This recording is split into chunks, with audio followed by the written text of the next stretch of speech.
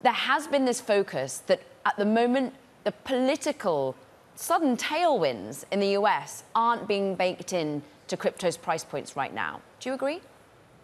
That's a good question. I do think that politics has played at least some role here, right? So this is one of the few issues, crypto investing and cryptocurrency, on which we finally have bipartisan congressional support, which, as you know, is very much not easy to find these days. So, I do think politics plays a role here, but not the entire role, right? Like there's also enthusiasm around the finally getting the access to spot Bitcoin ETFs and advisors and institutions gravitating to that vehicle. And also there's interest and excitement around the spot Ethereum ETF, potential of that coming to market, and when is that going to come? And that's the next new hot topic, right?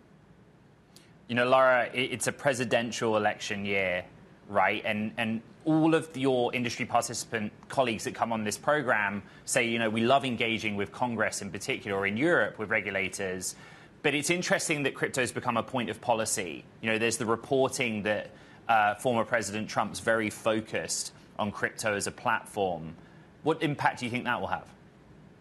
I think it's helping to drive the conversation forward for sure. Whereas 18 months ago, 24 months ago, politicians could sort of afford to let it lie, and maybe it felt like it was a little too toxic. The Overton window has shifted a little bit. Now there's no ignoring the reality that we need consistency, we need clarity on these markets, and it's time to start having those conversations. So I think that Trump coming out very much in favor of Bitcoin has sort of helped force the conversation to the forefront, regardless of where you stand on the political issue of it.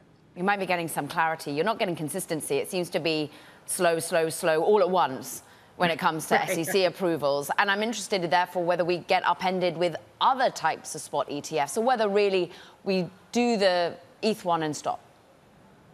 That's a great question. It's the one very much top of my mind. So, the SEC a few weeks ago approved this special filing from stock exchanges that allows them to kind of change their rules and list spot Ether ETFs, but that's not the same thing as approving individual funds, although it is a necessary first step.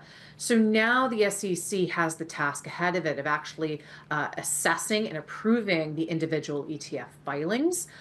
So that's going to take some time. That's actually SEC head Gary Gensler's words, not mine. So you're going to see the issuers begin to update their filings, and that process does take some time, and is already beginning to happen. So the timeline might be compressed from weeks instead of usually months.